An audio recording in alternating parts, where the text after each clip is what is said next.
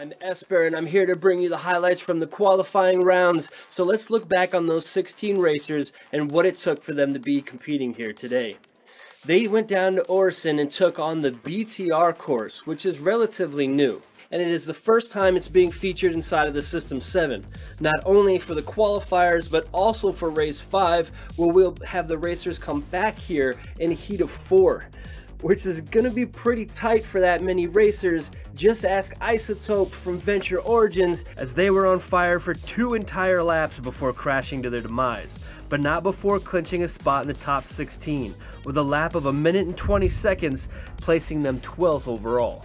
Herbie, auto-qualifying for being last year's System 7 champion, picks up where he left off with a lap of 1:15.8 to show everyone why he is still the racer to beat. A few came close though, Chubby 505 showing Steady can beat out Speed in some places to get that time down. Star Prime Racing flying high over those jumps, and Circle Worm from Catcom Alpha showing smooth turns through those chicanes, all qualified with a 1:16. Sanji Sama took off with a bang, but that early explosion also gave them an early exit from the competition. It wasn't till J-Script from Lice Motorsports, looking smooth through every sector with their lines, took number 1 with a 1:15.4, really putting on some pressure for that cutoff time, as more and more racers were now being denied their qualifying spot. But it was the finesse driving of Atmosi from SPG Racing that clinched the cutoff time of 1 minute and 22.8. Now those top 16 teams are here to race in today's events. And if the qualifiers are any indication, then it looks like the top 3 winners from last year's System 7 are going to have some healthy competition coming for them this year. We'll see if that holds true in today's events. Now, let's take a look at those top 16 racers that are going to be competing in this year's System 7.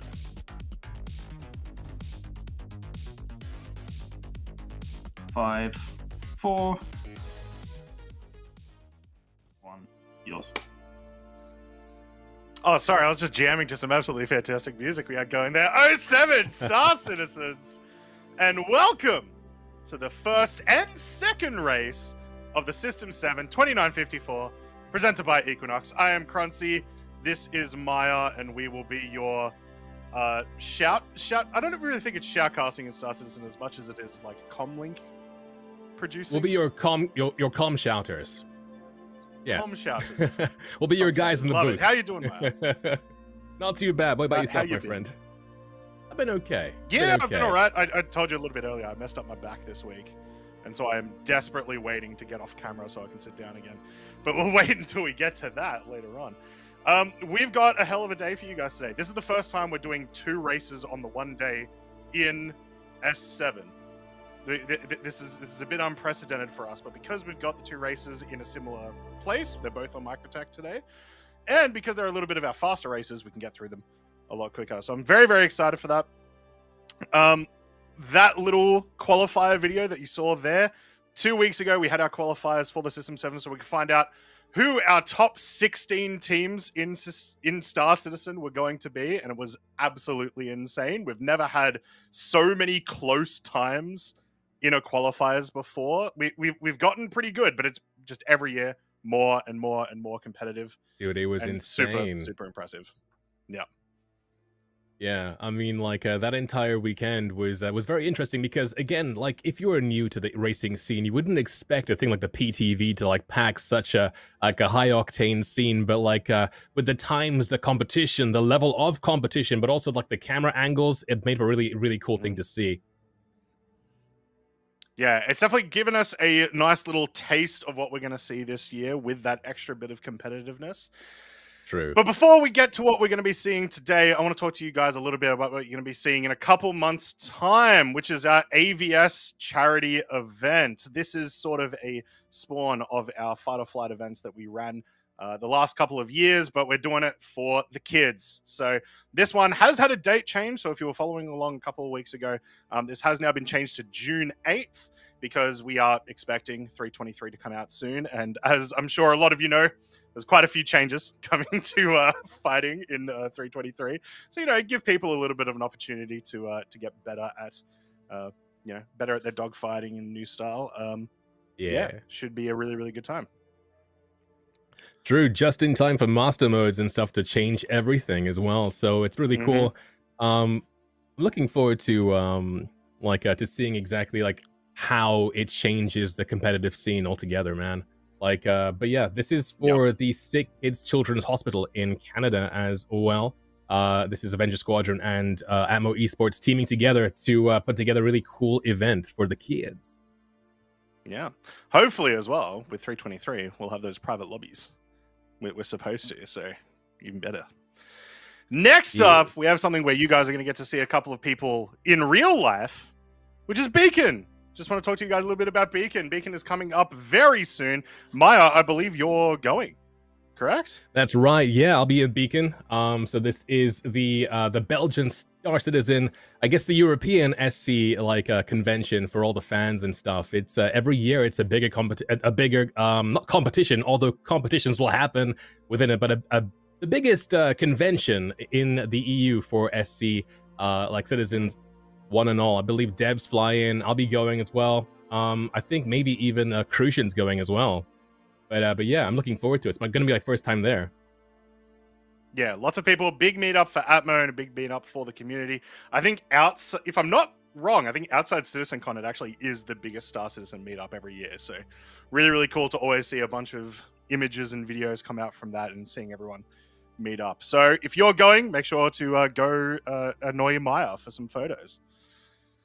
Now, that's enough talking about some stuff that's coming up soon. Let's talk about what's happening today. Like I said, we've got 2 races for you guys today. We've got a traditional race and we've also got a heat-based race.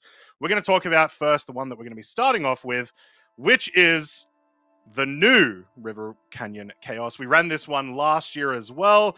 We're going to be on a hover quad here. We're going to be doing 5 laps around this truly death machine of a track that really does separate a lot of our competitors. Now, Maya, I don't believe you were here for this one last year, but let me paint you a bit of a picture. Okay. We start off pretty smooth. As you can see right there, you've got the start finish line in the top right corner. It's a nice straightaway. You've got like some hills to worry about. You've got a few trees to worry about, but it's mostly flat. The real skill for this track comes into right at the back left there, where you've got to jump into the river. Now, these are the awesome rivers that came into the game about 18 months ago now, I believe. Yeah, where a while you've got now. These really, really high cliffs. You know, you fall into the water. It's hard. It's a really, really hard track, but it's one of my favorites. It was really, really enjoyable to watch last year. I'm hoping we get some sunshine on this year's race because, it'll be a good one. Yeah, I mean, I wonder what the forecast is going to be for Microtech when we do get there. But yeah, it's really cool how we're able to incorporate these things and just CIG in general, just adding features like this with the river. I mean, in that image there, it's a bit small, but you can see we're actually coming in from the river's source and then going down into that valley and through into what looks like a very precarious looking racetrack. I believe there is a version of this that is in Arena Commander at the moment as well. In the new Gravlev racing mode there. But yeah, I'm looking forward to seeing it. So you're saying that we might see some kabooms around that that turnaround there on the western side. Yes. All right. Yeah. It's you got to imagine you're going to be essentially falling down. It's probably about 100 meters, and if you don't fall down in the correct way, you're going to end up in the water and you're going to have a kaboom. So you've got to be super careful there. It is. You've also got to pray to the Star Citizen gods a little bit for that one to hope you get the best outcome. But once you do land into the river, it's quite enjoyable. It's one of those races where you don't want to go too fast, but you like that sort of maneuverability that you get. So it's a nice little change. It brings everyone back down together. Also because everyone ends up slowing around that corner. Everyone gets pulled together, you know, like no matter how far away you are. So yeah. With 5 laps to see, I mean, we have 5 chances for some explosions down on that side, but I'm sure it does get more precarious as you go through. And yeah, I mean, even that straightaway alone, you're using Gravlev, but at the same time, Gravlev, we talked about skill expression and that skill floor for these vehicles. Even the PTV can require a lot of time to master. With Gravlev, obviously, you can choose exactly how high off the ground your bike is. The lower you are, the faster you go. And that's a huge risk to take but especially like over these little hillocks and stuff. So it'll be very interesting to see who has this track sorted out. Yeah, that's part of it, I guess, you know, like the danger. Also, just a confirmation there, we will not be using the hover quad today. We've been changing that one to the Dragonfly, which in my opinion, great choice, especially because a lot of the the Dragonfly has something that a lot of the other Gravlevs don't have, which we've got a speed chart, which we'll get to a little bit later.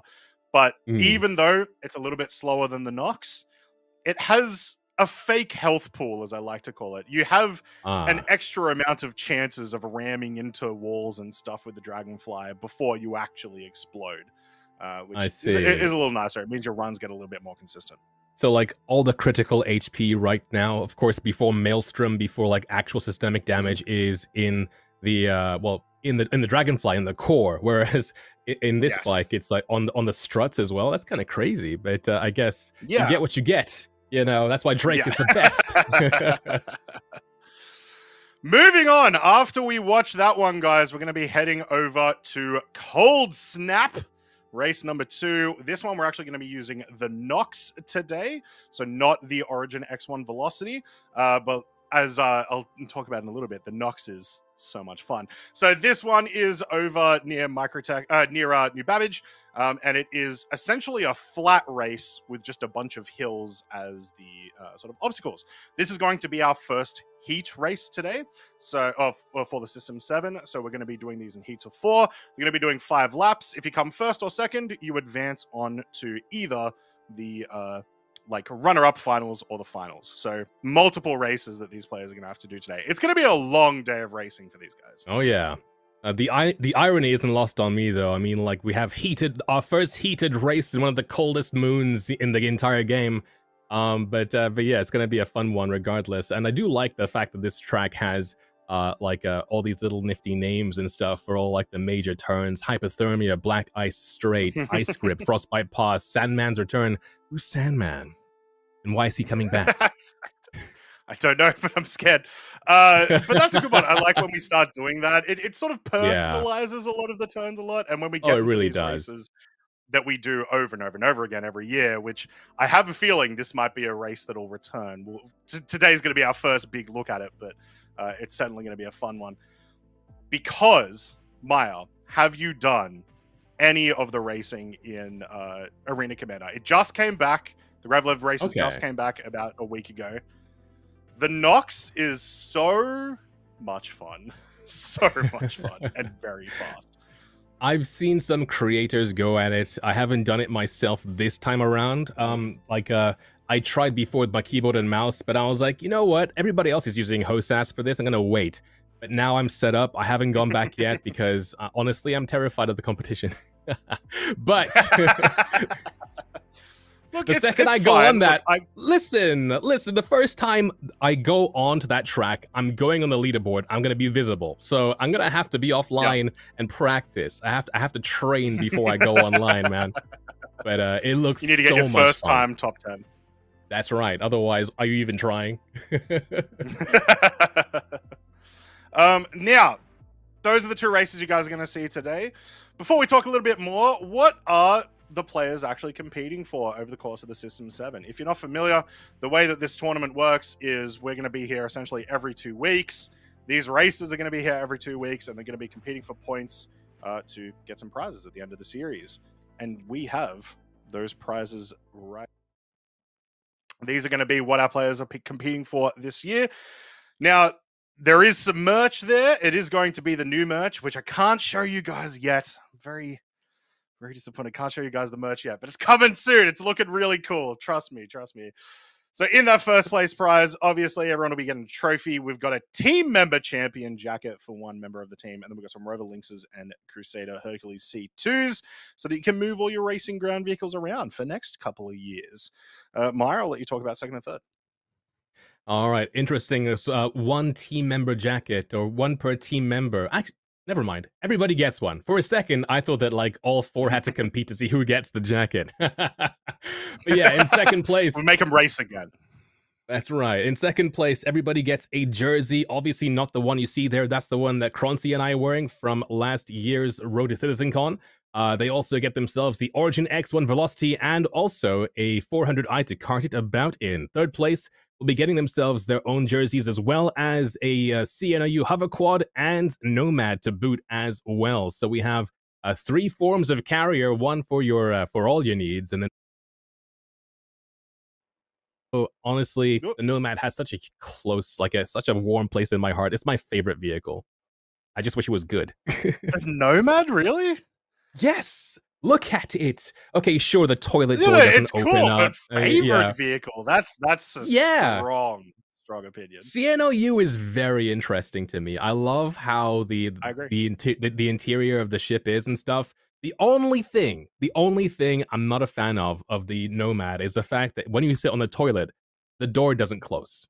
It's a very bachelor kind of move, you know. It's a very power move, and it faces the door. So any guests, anybody who has like your code, gets in your ship, they'll see you just there, trow dropped, and ready to. Anyway, so those are the prizes, and of course, the winning team also will be getting themselves these trophies as well, which we actually saw firsthand at CitizenCon too.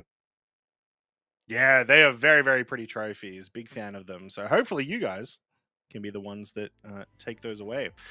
Now, as our competitors are getting ready, one more thing we're going to show you guys is the vehicle speeds. Now, these are obviously going to apply a lot over the course of the entirety of the event, but today, the big important ones are going to be the Dragonfly and the Nox. And Gravlevs have had a massive, massive change over the course of the last few years. Unfortunately, we don't seem to have the Nox or the Dragonfly here, but I can tell you that the Nox and the X1 Velocity are very similar into their speeds. The Nox is a little bit faster.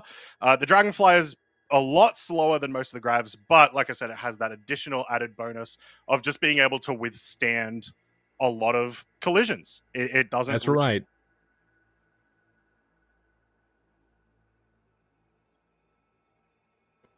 Sorry, I disappoint.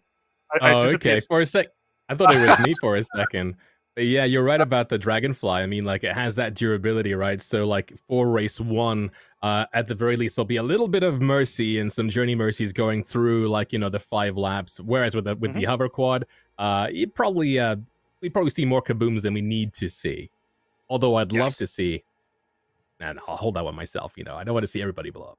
I want to see quite a few blow up. At least a some quarter. Explosions. Some explosions, yes. That's going to be how many people are going to be left alive, unfortunately.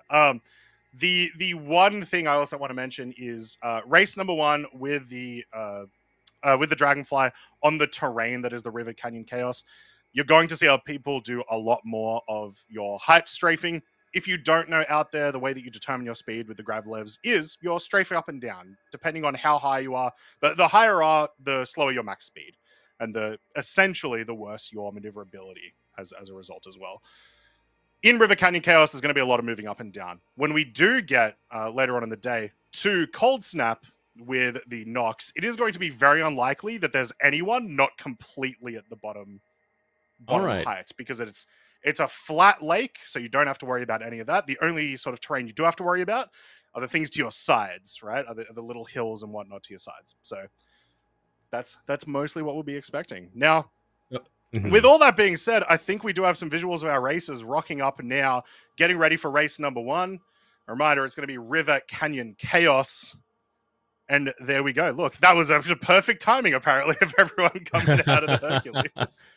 Oh man, there's just something about this game. I'll keep saying it until I go blue in the face, but like every single shot we see from our camera crew just makes this game look so cinematic. This is something out of a movie right now, as these guys egress from the C2 Hercules out here into the dead of night to get ready and line up for this race here, Croncy.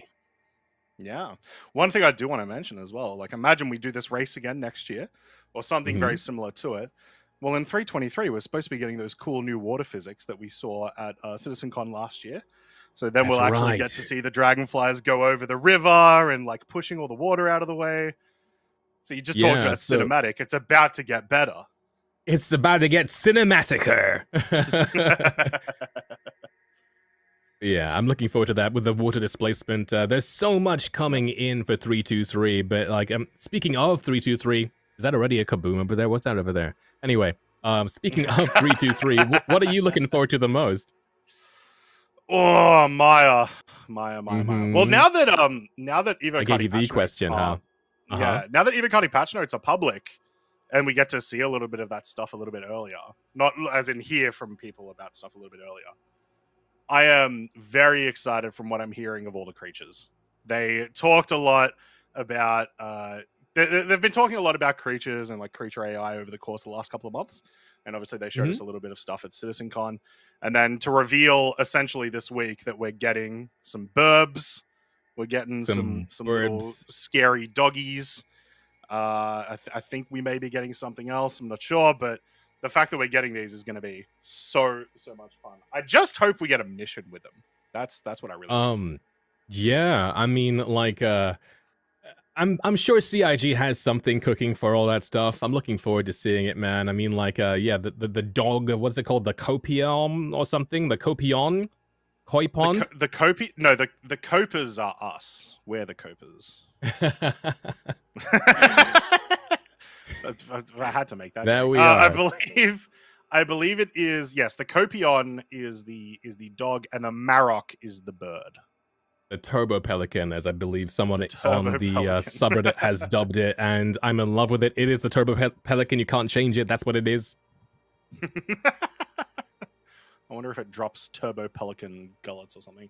I just need like a Final Fantasy. No, sorry. I just need like a World of Warcraft quest of like go collect 10 Copion fangs or something.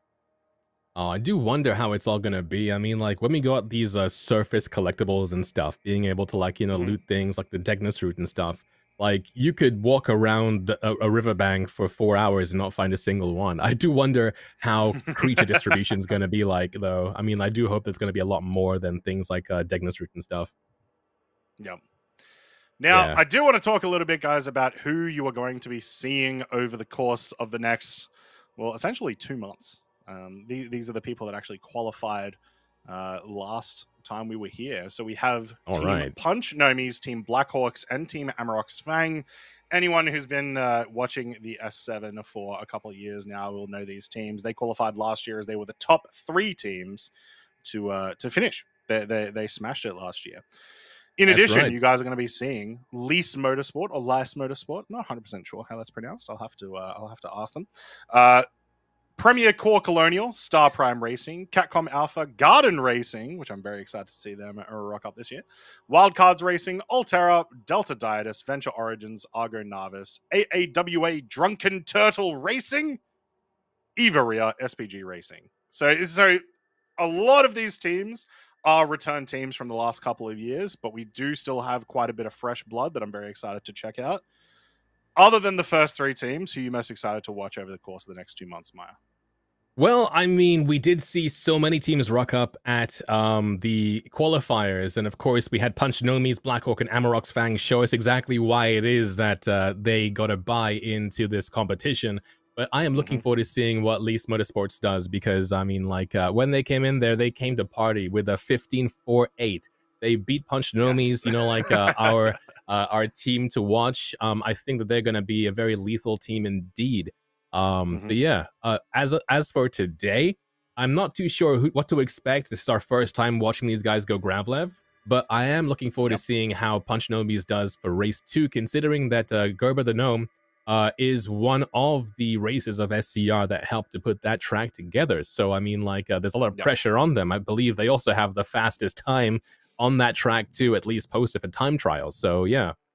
Yeah, it should be a very interesting one to watch. And I'm glad you did mention Gerber though, because Gerber is also one of our. We've got a bunch of teams of groups of 4 this year, a lot more than we have had previously, as we changed the rules to qualifiers this year. And I'm really excited to see just how much we get into the aspects of, you know, do you have a favorite? Just is someone on your team dedicated to Gravlev, someone dedicated to, you know, PTV racing, that sort of thing.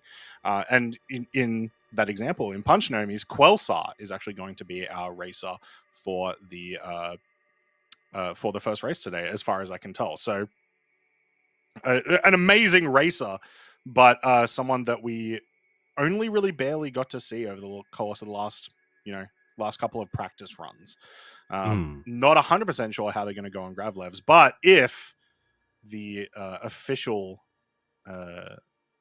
race times for the Arena Commander Grav Laves or anything to go, Grav races are anything to go by, still not going to be someone that you want to compete against. Yeah, I mean, we actually have a list here of the favorite vehicles of each team. So not necessarily each individual team member, but like, I suppose maybe each team captain. But I was just watching this and I didn't realize how many new racing teams we have for the System 7 this year. I mean, we have Argo Navis, Everia, Garden Racing, Lease Motorsport, Novak Racing. We have over half of these contestant teams here are new to the System 7. It's going to be really cool to see how they fare. But not new to racing. I think there's been a really big sort of push towards people joining these kinds of racing events ever since we got the Arena Commander support for racing. And then now that we've got specifically Gravlev Arena Commander support for racing, you know, it's just pushing people into this stuff more and more, which is awesome. Because I love watching people come into these more and more organized events, especially when they're a team like, for example, Garden Racing, who have proven that they are really, really good at things like the Daymar Rally, but then bringing that down into a more concise, a more advanced racing league, and then, you know, trying to put their stuff out is great. So I'm hoping that they're sort of my team this year that I'm really hoping perform well in the S7 that we then see literally every single year. I'm definitely not biased because I love Space Tornado, not at all. But definitely not. No, of course not. Definitely not. I've never once. Who? I've never heard of that guy. So yeah, I'm loving watching all of these new teams. So welcome to all these new teams. Welcome to all new viewers of the System 7. It's exciting. It's exciting. 100%. Yeah. So we're almost good to go. You can see all the racers there lined up. Only one Dragonfly Yellow Jacket. Only one racer out there showing just how much of an old head they are with the original concept skin of the Dragonfly there. I believe that makes you go faster, if I'm not mistaken. Oh, I mean, if you use skins, it is guaranteed your Dragonfly goes faster. I think I see like a few pirate ones in there because the pirate one's like very, very similar. It's just got like a little bit of red on it. Looks like we're about 2 minutes away from the start of the race. I'm ready, Maya, when it's there. I'm watching the Discord thing for the countdown, so don't worry, I'll be ready to go. Nice. Yeah, you're gonna be the one calling it in. Yep.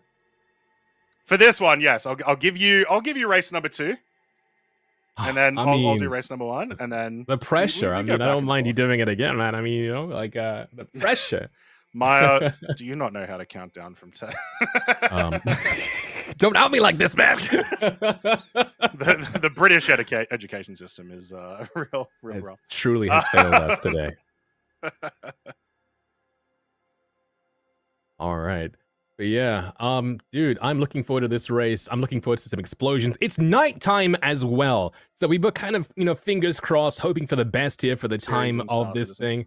But yeah, like, I'm not actually sure what time of day it is. We do have some enterprising citizens out there who have actually, you know, like, made tools to be able to find out exactly what time of day it is. At least, like, they've timed how long each day is on every planet, and then I'm there. Hello? There you are. Hello. Hello. Do you hear me? I hear you. Hear you. Yes. Okay. I hear you. That's good then. Are we good? Are we safe? Maya having audio problems for the first time in like 7 years today. How dare specifically you? Today, because that's the way. Look, if that's the worst thing that happens today, that's pretty good. All right, here we go, ladies and gentlemen. Let's not jinx things. In 10, 9, 8, 7, 6, 5, 4, 3, 2, 1, go! And then we have the little awkward delay as we wait for the. That was pretty fast. That was almost that was on cue for me. You've got your Australian latency there, but like that was bang on the money there for me. And there they are. But yeah, as I was saying before, maybe I was cut off there. But yeah, like it is in the dead of night. So there's an added element of danger here for sure, because, you know, maybe perhaps not every single racer has necessarily mapped out where every single tree, rock, and, well, soon to be Copion and a bird flock is going to be. But yeah, look at this. It's like a little constellation of fireflies just flying across the terrain there. It's eerie. That actually looks really darn cool. Yeah. I am a little surprised by that. Hopefully that's some desync that we're watching of whoever's currently in last place there, and they didn't get stuck in a tree. I've been stuck in many Microtech trees, and unfortunately that tends to be the sort of giveaway of what's going on there. So we're going to get some updates on where all of the positions of our races are throughout these. These guys are going to be going through 5 laps for race number 1. And this, as we sort of showed you guys a little bit earlier in the racetrack, this entire first, really like almost half of the distance of the track is a straightaway just over some very, very small hills, just a few small little bits of trees that you got to avoid as well there that we can see in the bottom right. But for the most part, this is the easy part. It's once you get into the river that it starts to get really rough. That's right. It does look as if our little timer up there is updating every now and then with who's in first, who's in second. At the very least, it's tracking that. We currently have Amarok's Fang and SPG going neck and neck over there, with Blackhawks entering the fray as well. But yeah, it's just a really cool, chill straightaway. Obviously, there are some obstacles that to watch out for. There are trees in the way too. But yeah, I'm looking forward to seeing how they fare once they turn into that bend and go into the river. Yeah, it's really the drop that'll get you. The river itself is obviously a lot more dangerous. I'm sure a lot of people here have tried to drive or fly sometimes into rivers and can know just how deadly it can be. Even in the Dragonfly, still going to be extremely deadly, but at least that has the bonus of, in these sections, surviving for quite a bit longer. But yeah, once you get onto the river, it's a lot safer. You really just comes into, you know, you just don't want to smash around into too many turns too quickly. If you have participated in the Arena Commander Gravlev races and you've done, I'm trying to remember what it's called there, but it is this race essentially. It is River Canyon Chaos. Yes, you will notice. If you go too fast, you're going to constantly send yourself into the wall. So don't do that in an instance like this where respawns aren't really a thing. True. I mean, like, that's kind of what separates Arena Commander from the System 7 races. It's that, like, there are no takebacks, you know, like, the second you explode, like, unfortunately, we saw Kuroda Team Racing, you know, like, hit that rail, and that was their attempt done. Like, the second you explode, that is it. So, yeah, it's all about consistency with the System 7. But speaking of consistency, Croncy, I mean, we have seen what looks like a very interesting, like a racer, like a separation going on here. We have, of course, these are our 3 racers in the rear of the pack. Actually, one just snagging a rock there as well. As you mentioned, you know, like, you can strafe up and down to increase and decrease your top speed, but like there is definitely a like a give and take there. If you go too low, you can snag those rocks, and well, you saw exactly what happens when that happens. And so now, I mean, I would love to see what's going on under the hood of that Dragonfly. And I think that's the bend here. It does appear to be. So it should be any moment now they're going to drop into the water. We're probably going to see some explosions, I would imagine, in a second as they come on through. There you can see those cliff sides. You've got to drop in real softly. Look at that. Oh, we're alive! We're alive! That just scares me in my real life. One incident, Unfortunately, not everyone is Colonial. alive. Yeah, that's right. Yeah, we lose. Yeah, we've had a couple of DNFs. I saw a little bit earlier. We also had some DNFs from Garden Racing as well. Which is a little bit unfortunate for first race of the day, but it certainly happens when we are doing these much more dangerous races. Is what they are. That's really. right. So, very rough, but we got 2 races today, so it's you gotta try to keep your cool and get ready for the next one, which should hopefully it'll be more competitive but like less dangerous. You know what I mean? So still the same amount of stress level, just for different reasons. Yeah, I mean, that's the beauty of the System 7, is that it taxes different kinds of skill. Honestly, I mean, like, oh, there's an explosion right there. Ooh. So somebody in 3rd place just got decimated. That was Whitehawk24 from there SPG. Yeah. And so that is, of course, the lead pack again there. I think Blackhawks are still leading the way. But yeah, as I was saying, you know, like when it comes down to it, there are two different kinds of skill level involved with these two first three races. Like this is equal parts endurance, but also being able to, you know, like how would you say? It's not so much learning a line like the shorter tracks are for the heated race coming soon. It's more about being able to adapt on the fly almost as well. Yeah, you can't time trial your way through this track. You sort of can in the race number 2, but you definitely can't do this today. It's just such a complex and unfortunately sometimes luck based race, and you kind of you have to minimize all of that variance as much as you can, and sometimes that's not enough, you know. But yeah. We've still got some races on the track, and we've got Novak Racing, Elise Motorsports, and Amarok's Fang in the top 3 at the moment. For Novak Racing, we have... Oh, no, didn't we get a... Perhaps it hasn't been updated yet, because they just had their... Oh, no, that was Whitehawk. Sorry, my apologies. We have Comwolf for Novak Racing. For Elise Motorsports, we have Captain Chaos QC, and for Blackhawks, we have Ludox 3997, who proved that they were an amazing Gravlev racer last year. That's right, and that is our 3-pack again. And kudos again to the Atmo Esports camera crew for giving us these amazingly cinematic shots and risking their MISC, or I suppose not their MISC, but the Mirai Furies through the canyon here. We have Officer Rondog and Princenza Foxy following these bikes through, and it looks like Ludox is going to be our first racer through with a what was the time? I believe that was 6:56.2. There we go. So just sub of 7 minutes. So based on that, you can sort of assume, like, give a couple extra minutes for the last for the slower races there. We're probably looking at about maybe a 50-minute race for race number 1 here. Hopefully, we get to see everyone finish their laps today. Who is currently remaining, because sometimes it'll get a little bit slower. I don't know if you remember, Maya, the last time that I competed in this, we had a river race. It was the first time we had a river race, and oh no right on the lake, that is right. I thought the lake was going to be one of the safer things to see, honestly. Once you get onto the lake itself, yeah, but it is the act of getting to the lake, because what might happen, there's sort of like a weird leveling issue that happens between the river and the lake. Oh, look at that shot, dude. That is a great shot. That is fair. I can't believe Sevens hasn't exploded yet from that shot.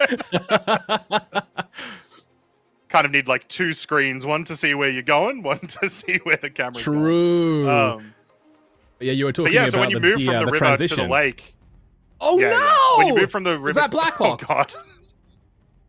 Okay. Oh, that was Amarok's Fang. Big flex from Amarok's Fang. Sorry, yes, Amarok's Fang. Yeah. Another one of our favored teams for this year. They're out of race number 1. Okay, so yeah, Croncy, you mentioned that you've been a Gravlev racer. I mean, you are a Gravlev racer. You have actually raced on this track yourself. Yes. What would you do differently? We've seen 5 or 6 contestants explode so far. We have 10 racers I would left. explode less, would be my strategy. No, it's, as I said, because you've just got to remove the variables of the explosion so much in a track like this, I would go, like, the second I turn into the river, I'm going like 20 meters a second. Right. I would just be going so very slow. And then especially... Once again, when you approach the lake, it feels like it'll be safe. It's not. It truly is just not safe. And so you've got to, once again, go a lot slower, try to transition from the river to the lake a lot smoother so that you don't end up bouncing under the water, which I do hope, and I think it could be possible that when we get the 323 water physics, that stuff may change.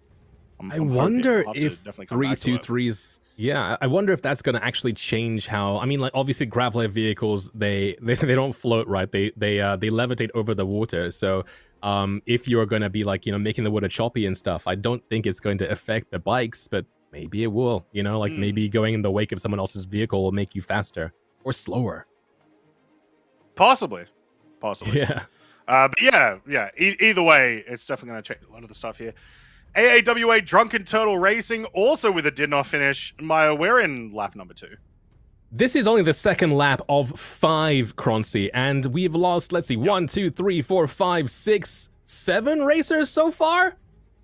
We're almost halfway through our stock. Make that 8. Make that 8. Oh no! You spoke too soon. Yeah. Look, this was. Oh no! There it goes. There's Captain Chaos from Least Motorsport, one of our faster racers, and wanted. Oh no, Kalasar! Quilsar from Punch Nubius. My God, the humanity! We might want to start slowing down. Yeah, I said 50 minutes. That was assuming we would have a race across the finish line. So we'll see what happens here today. Interestingly, Eva Ria have not crossed the finish line yet. I do wonder if they are doing what I was mentioning before about just going so so carefully slow that any of those river issues don't become a thing. The high distances don't become an issue, that sort of thing. Yeah, I mean, it's an endurance race, right? I mean, like, slow and steady wins the race. I mean, like, what does it matter if you just explode, you know? Yeah. But it is what it is. Oh, man. But if it's any consolation for these racers, it does look as if it might be morning or daytime momentarily, it looks like. It seems to be lightening up a tiny bit more. Oh, and just as I spoke about Eva Ria... Commentators' cars, Croncy. We have 6 teams still left on the track, and we're in lap number 2. 6 teams. Oh man, this is I mean, kind of more than I was expecting, honestly. That's yeah. Did I expect this soon, Croncy? I mean, I did ask for this, but you know, like, I didn't expect it.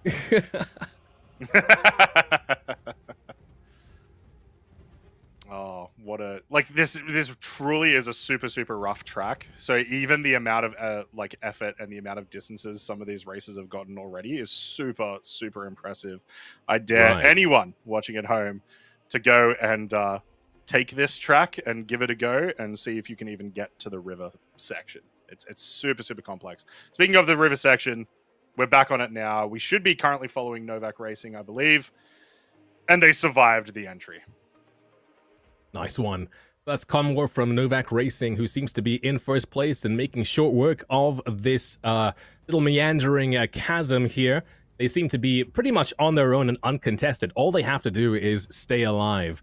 Now, the question is, are they going to keep up the pace? Are they going to keep pushing through? Or are they going to slow down now that they, you know, they can feel a bit more comfortable knowing that no one's coming for them?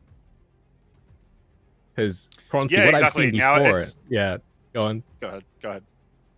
What I've seen before, basically, is that like some of our faster racers, I mean, like Diplomat, for instance, who isn't racing with us for the System 7 this year, like they once, I think, overlapped the entire group and still kept going. They never slowed down, and they exploded. You know. Oh, there we go. Oh no. There we go. So we aren't. It looks like we're not following number 1 at the moment. Blackhawks has gotten into their lap number 3. They've made it around.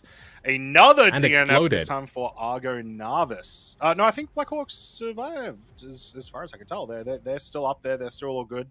But yeah, they made their. I thought we just got 3 rounds. So yeah. Okay. No, the explosion was for Argo Narvis. Okay. Novak Racing also crossing into lap number 3. Okay, 3 laps, 2 to go. Only 2 races have made their way through into lap number 2, and my gosh, Croncy, like, I think right now there's so much pressure on this racer here. I mean, like, don't explode with the camera right on you. I mean, or do, you know, like, it's a nice view. It's much more entertaining. If you're going to explode, then please do it when that happens. All right, so we do have a message from the track organizers here that any driver that has completed more than 90% of the race distance will be classified in order of how much of the race they've completed. So even though people explode, their distances through the track will be will essentially go into calculating how many points they have gotten. So even if you explode at this point, you will still get some points. Like I do believe that not will as be many going as you into may the have VOD. gotten. True. Not as many as you may have gotten if you had exploded later on, obviously, even in the same position. But definitely still points awarded. So there is, merit to still trying to go a little bit harder in the early stages. That's right. Capcom Alpha also completing their third lap just then as well. So there's still a lot of our teammates that are around the start, still around that 7-8 minute mark per lap, which is pretty respectable. That's the fact that they haven't slowed down after, no doubt, the people from their team saying, "Hey, everyone's exploding," is definitely going to be it's interesting. Yeah, I mean, like, they do have mastery here of this chasm again. They don't seem to be as low as they necessarily could be. I feel like they're at top strafe at the moment. But again, with the amount of ground clutter there is here, I don't really blame them, Like, there is just so much going on down here in this river. Yeah, exactly. You do truly want to stay as high as you possibly can on this this section of the river. The rocks are surprisingly large and surprisingly deadly. So you're trying to avoid them as much as possible. In fact, you'll often see them going a lot faster when we get to that straightaway. We have another DNF, this time from Novak Racing, who were in third place position, ended lap number 3, so they're going to be out of this one. But they obviously got themselves up to a fair more distance. So while they won't get their full points, they weren't able to complete 90% of the race, they will still get a decent amount of diluted points, it sounds like.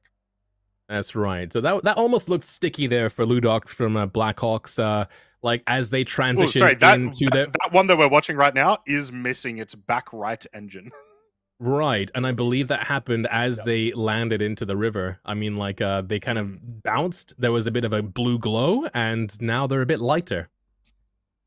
Yep, that would make sense. But that sort of goes into what I was saying before the race, where the Dragonfly does have, like, a secret extra amount of health, just in that it can lose parts of itself without blowing up a lot more than the other Gravlevs can, and that essentially makes it a little bit more survivable. It's a lot slower, but it, in a race like this, speed is clearly not the issue.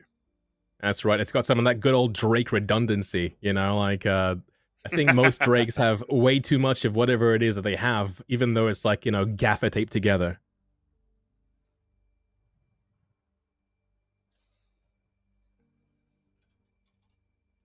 All right, so we're still watching on the 20-minute mark now. Like I said, I think it is probably still going to take about 15 minutes. We've got 4 teams left on the track right now. Star Prime Racing still on lap number 2. So they've still got quite a way to go around, assuming that they do make it this way. But I mean, I am very impressed that these races have not died, I mean, considering how well the other racers have done so far up to this point, yeah, I mean, like, but now, Croncy, how many racers do you think are going to make it to the end, to the finish line? We have 4 left. We have lost a substantial amount of racers here. We started with 16 of the fastest racers in the verse, and now we've boiled down to 4. We were with Blackhawks, Capcom Alpha, Delta Diadas, and Star Prime. Like, do you think they're all going to make it? If last year is anything to go by, we may see these exact 4 teams. Maybe only one more of them will DNF before the end of the race. All right. It sort of just ended up being how it went last year, where we were at the race, we saw a lot of DNFs very early on, and then those that were left were essentially able to stick around for quite a bit. So it's very possible we don't see another DNF until the very end of the race, but I mean, I'm not going to actually predict that, because then everyone's going to collide into each other or something. In that case, allow me to do so. In that case, Croncy, because there we go. Oh no, that doesn't count. That's a cameraman. That doesn't count. Wow, that was cursed. Allow me, and then he blew up immediately. Love it. So, not sure exactly who we're watching here. I would hazard a guess that this is Delta Diadas. It sounds like. That's right, Delta Diadas in third place in their here. Third lap. Yeah, they should just be about to approach the turnoff into the river. If I'm not mistaken, all of those trees that you can see on the left side, I believe, are up and across the cliff section. But we'll find out for certain in a second, because it's a little bit dark at the moment, so it's a little bit harder to see. Luckily, we're doing this on Microtech and not Hurston. Microtech, especially in these green zones, a lot easier to see in the night than it is when you've got storms going all over the place. So. Very true. The storm elements in Hurston are notoriously crazy. I mean, Microtech is spared, but its moons not so much. Yes. Ooh. Now, one of the advantages of the fact that we're doing 2 races today and we're doing a heat-based race right after this is all of our DNF'd races right now can get ready really quickly for the next one. They can probably even get a couple of practice laps in, which is very common in the heat-based race. From experience, every time we've been getting ready for that sort of stuff, we would just run around the track a couple of times just to get back, used to it and get ourselves into it. So I imagine that's what our competitors are doing literally as we speak elsewhere on Microtech. Yeah, it's quite the flex, to be fair, Croncy, that we have 2 races that we're doing today as opposed to 1. And it's just a testament, really, to the logistics of Atmo Esports and stuff. We've gotten things down to a T now so much, and also stability is with us just enough now that we're able to do these things and plan ahead and be able to do so much more with what we have with the verse. And going forwards with 323. Yep. Hopefully we get even more. That's a nice transition there into the chasm for Delta Dietis Racing there into the beginning of what is going to be a very rocky ride. Yeah. So there we go. Blackhawks also has reached lap number 4 now, the start of lap number 4. Now, in order to get full points, assume that no one finishes the race today, although it does look like we are going to see some crossing the finish lines. The 90% rule, in order to get essentially full points for where you are positioned, will essentially be halfway through lap 5. So Blackhawks getting very close now to getting a sort of confirmed solid amount of points. And then, as we said earlier, points will be awarded based on how much of the original scheduled race distance you covered. So previous year, oh no, I've got to stop talking. No. People keep exploding. We have Renlos Malik from Star Prime Racing, and there's the body. This is why we watch. This is shameful. Oh, the you can't humanity. just watch a body. This is terrifying. Yeah. If in previous years we've had the case where if you had a DNF that was before 90%, you were just awarded 0 points. So that is a little different this year. So you still will get points based on your positioning, just less than if you cross the finish line, which still sort of makes sense. Right. And then there were 3, Croncy. We're now down to Blackhawks, Catcom Alpha, and Delta Dietis Racing. Yeah, Catcom just now getting into there for the 23-minute mark. All right.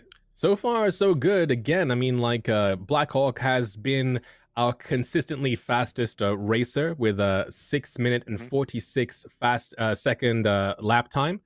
With Circa Worm from Catcom Alpha in second place there has a lap time of 7 minutes and 25 seconds, 0.27. So, yeah, there's a bit of a gap there. That being said, I'm not too sure if Ludox has let up a bit on the throttle or if they're still going as fast as possible. But so far, so good for them.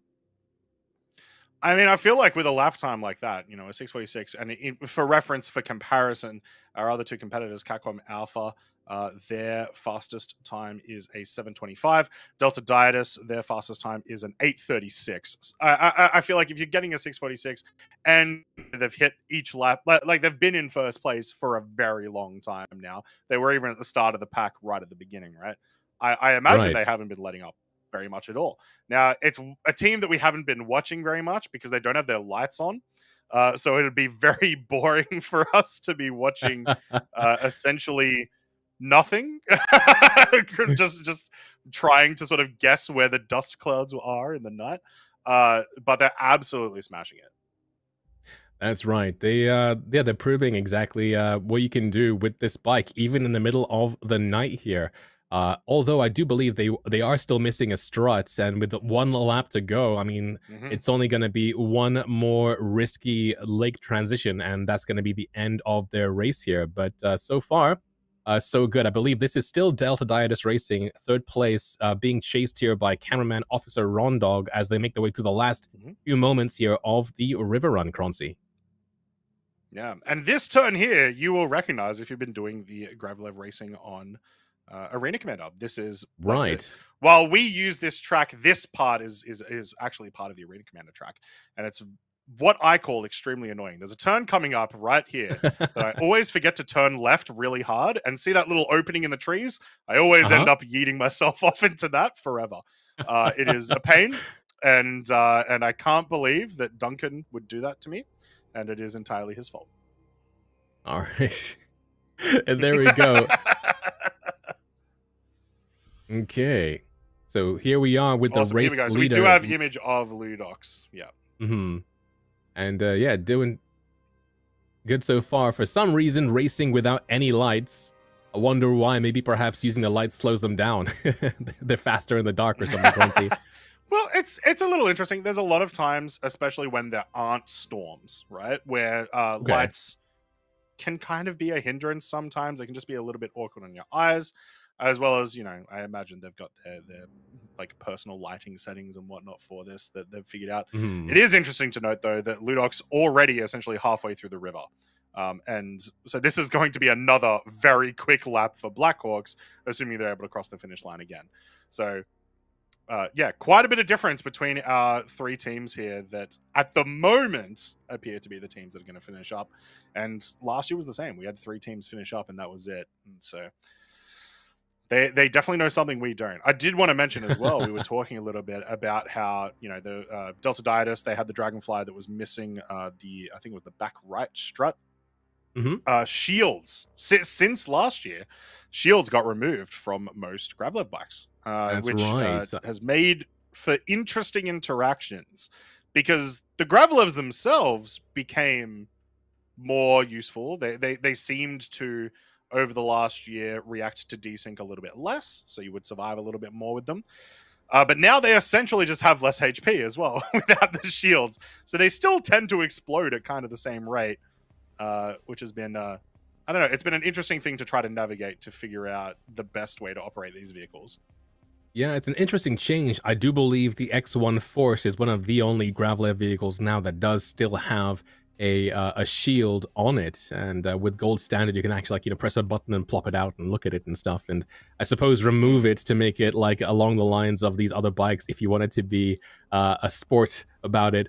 But yeah, I guess they've done that for how would you say, for balancing for FPS and such, so that people on bikes aren't too OP if they're going to try and mow down an entire platoon of players. Yes. Now, this is also one of the really interesting tracks. I mean, we talked about a little bit about how essentially this track is an Arena Commander. It's a much smaller version of the track, right? But pretty much from halfway through the river and onwards, the track is almost essentially identical. It's the same river. It's just got some terrain pieces and whatnot out. Now, it's had its fair share of issues on Arena Commander, so it hasn't been everyone's favorite to race around. But this is probably one of the first times where we've had a track in the System 7 that you can practice for in Arena Commander if you wanted to. And you can use that to your advantage. Normally, you know, I'm so used to our competitors, like they put in the hard work and they put in the hours of, you know, going to each of these locations, spending hours upon hours there, dying, you know, when they're trying to improve their times, and then it taking an hour and a half to an hour to get back to that location, reset up, restart, all this other stuff. It's been really awesome to be able to see people go into AC and actually do these sorts of things. Yeah, I mean, before it's been an endurance in more ways than one. It's really cool that now we have this ability to be able to go and practice properly, being able to track everything, so you have the official leaderboards in tow as well. It's really made for making racing a lot more accessible for the player base as well. So, you know, fingers crossed we see more of this. You know, like CIG will add more of these tracks to Arena Commander as well. They're able to render entire planets in AC, because why not? So, like, you know, like, as they have been cooperating with Animal Esports, with SCR, to add more of their tracks into the game, it'd be really cool to see that, because, you know, then we'll see this level of competition boiled down even more as players get even more time to practice these races, Croncy. Yeah, definitely. So Blackhawks have reached lap number 5. So it's only going to be about 7-ish, 8 minutes, hopefully, until we see our very first team cross the finish line. Capcom Alpha and Delta Diet still a fair way back. Once again, because we were watching Black Hawks and they had their lights off, I imagine this is not Black Hawks. I think this will be Delta Diet again, because we're at Officer Rondog. Just now entering the river on their 4th lap. So, yeah, they've been solid. They've just been a lot slower. That's right. Again, slow and steady, because at the end of the day, provided they make the way 90% of the way through this track, they will be coming home with the points that you'll get for being in 3rd place. You know, and that's going to be a very, very, I mean, like, every point matters in the System 7. You know, like, it is a matter of consistency. You know, like, if you can place high consistently, you're going to get more points. You're going to, you know, make sure you end up in the podium.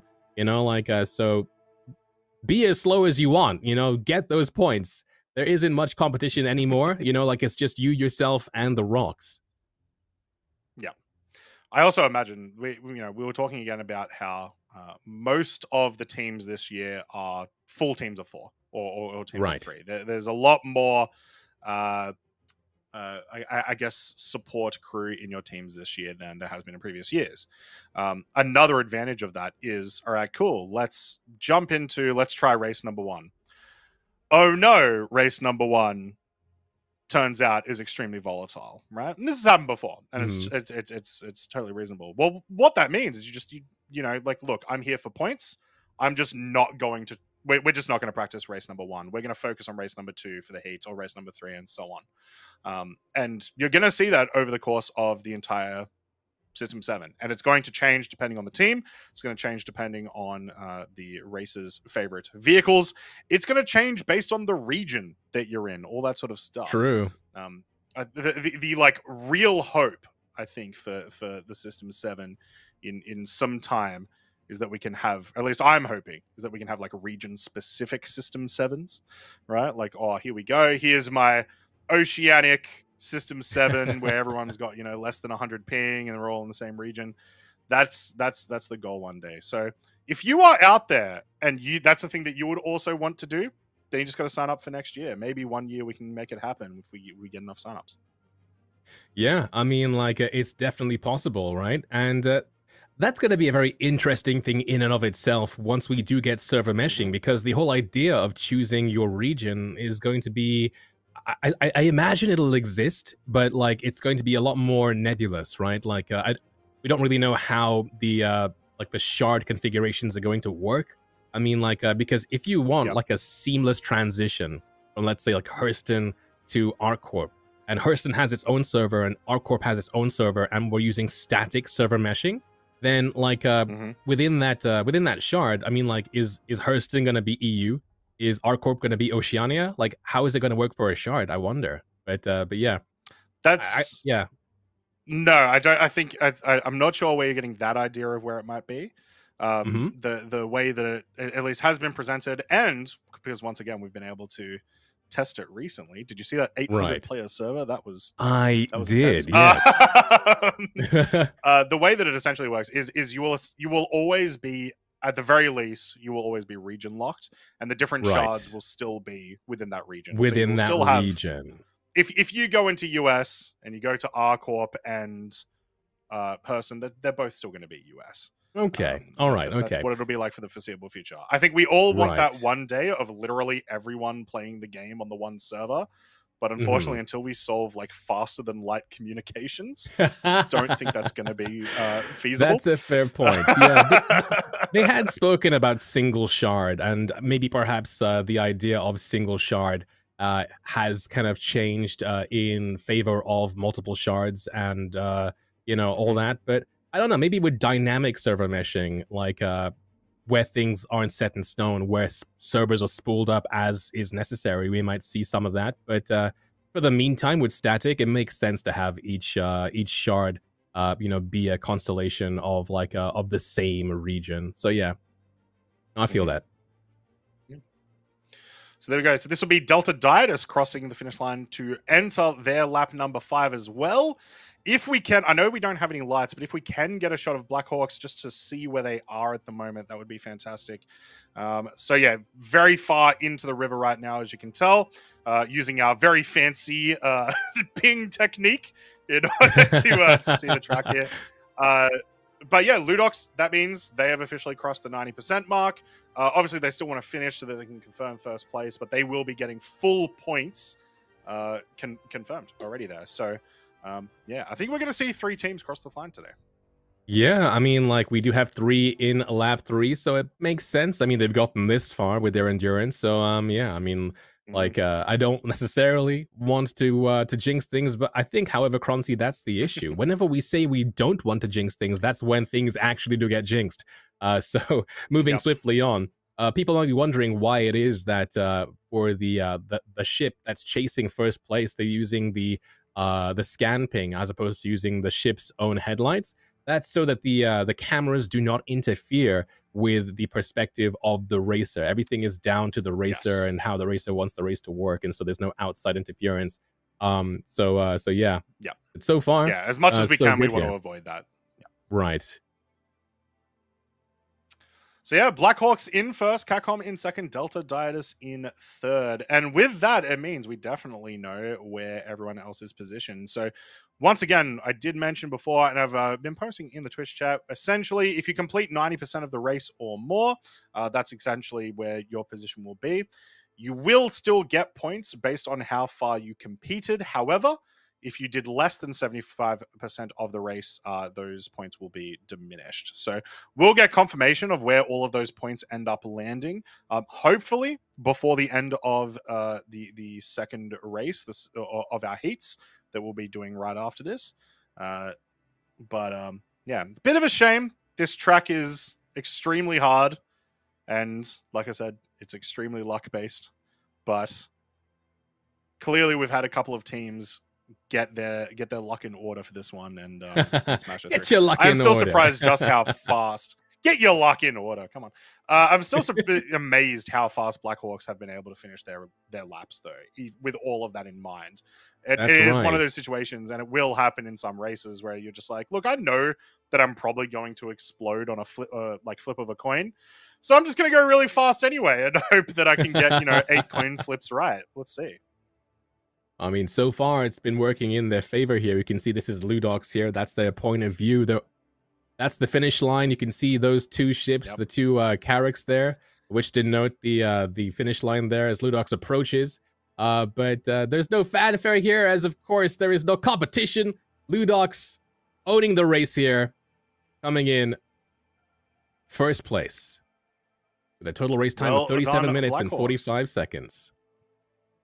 Our first finisher for our first race, and not to mention one of our 3 teams that auto qualified from last year, and a lovely post game explosion, which I love to see. Speaking of, I did see at the finish line, one of those Carracks was just like on fire at the bottom, which I imagine means one of those teams that got into lap number 2 smashed into the Carrack as they were. There you go.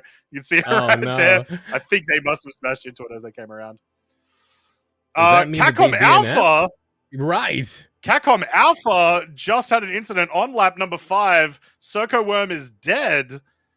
Now, we don't know where Delta Dietis are at the moment, but Delta Dietis may be able to get past where Capcom Alpha were, and as long as they do, that will lock them in for second place. They just have to. They're getting into the river. That's more than 90% of it completed, so they've guaranteed locked in one of these positions. But I do want to know where Capcom Alpha exploded. This could be a big deal because I mean, maybe you just take it as slow as you can, guarantee the finish line. But this is a little spicy. So we heard, at least you and I heard a second ago from production that they said death at the finish line. I wonder if that fiery, like a pit right by the Carrack was like a Circo Worm who hit the Carrack as opposed to going past it. It is possible. Like I said, Delta Dietis was behind Circo Worm by a fair amount. Right. They're our slowest team that was still competing with a best time of 8:36. Right. So a full minute, more than a full minute slower than Capcom Alpha's best time. So it is very possible that that is what happened. I don't know. We'll have to get confirmation once we finish up. Apparently, about 200 meters from the Carrick was the explosion from Capcom Alpha. So if that costs them second place, that is super rough. We will see very shortly, because so far so good. They can go as slow as they want here, because surely slowly and steadily has been doing good for them so far here, Gronzi. It's definitely been doing something for Delta Dietis for sure. Yeah, one of the only other teams that we saw with a really slow approach was Argo Navis, who finished their first lap after 9 minutes and 9 seconds. Unfortunately, they then exploded in their second lap. I think also in the flatter section, not the river, which I expected most of the collisions and explosions would be in the river or the entrance to the river. I'm not sure that's exactly what happened, as we've been watching, a lot of these top competitors for the most part of this race. But yeah, it's certainly possible. Anyone who's taken a Graveler vehicle out in Star Citizen knows just how fragile these vehicles can be. We have confirmation from Circle Worm in chat that they got foiled by the very last tree of the entire course there. Rigged. CIG spawned a tree in front of it. This may be the least amount of competitors we've had cross the finish line in a race in System 7 history. I'm not 100% sure. I'd have to double check that. We tend to at least have like one race a year where we have like maybe 3 or 4 teams cross the finish line. Right. In fact, this race last year was that. We had 3 people cross the finish line last year. With only 2 left, I think it might be actually. Yeah, I think it is the case. So another one for the record books, regardless. Tick that one off. And hopefully, I am really hoping that this track gets a little bit more interesting as we get into the new patches. Oh, for sure. At the very least, I mean, like, it'd be really interesting to see if the new water shader is affected in the river, by vehicles like this flying past, because at the end of the day, even if it's the exact same course and the vehicles move the exact same way, it's going to look so much more cinematic. Yeah, for sure. So Delta Dietis approaching the lake now, not too much further to go. Essentially, like one more major obstacle that we've been talking about. We saw a couple of explosions there before. The transition from river to lake can be a little bit finicky here. Ooh, that's right. Could be this is your favorite part of the track as well, chicaning through these trees. It's not because it's a bad turn. It's honestly because I'm a bad racer. I just hate coming around that corner because it's so deceptive and makes me think that I can take it a lot wider than I actually can, and I inevitably just end up slamming into some trees. If you guys want to check out this track, a reminder that you can essentially right now on Arena Commander. I keep forgetting what it is called on Arena Commander, but it should be River Run. I think it's River Run. River Run or something, yeah. It is essentially this track, but they've got different terrain. They've got like a crashed satellite there as well and some extra stuff. It's got some frame rate issues, but I've been told personally by Duncan that a bunch of fixes coming for that in 323. Nice. I'm very excited for that because personally it's one of my favorite tracks. We're on the home straight, Croncy. It's very cool. Yep. I do wonder if they're going to make it. They've dodged all the trees. I think that is second place in the bag. All they have to do now is fly through. And there it is. Delta Dietis Racing securing second place for our first race of the System 7. Congratulations, racers. A very explosive start to the System 7. Couldn't help myself just there. But well done. No, thank you. I'm actually a master of puns, is what they call me. Well done, Blackhawks and Delta Dietis for finishing that one up.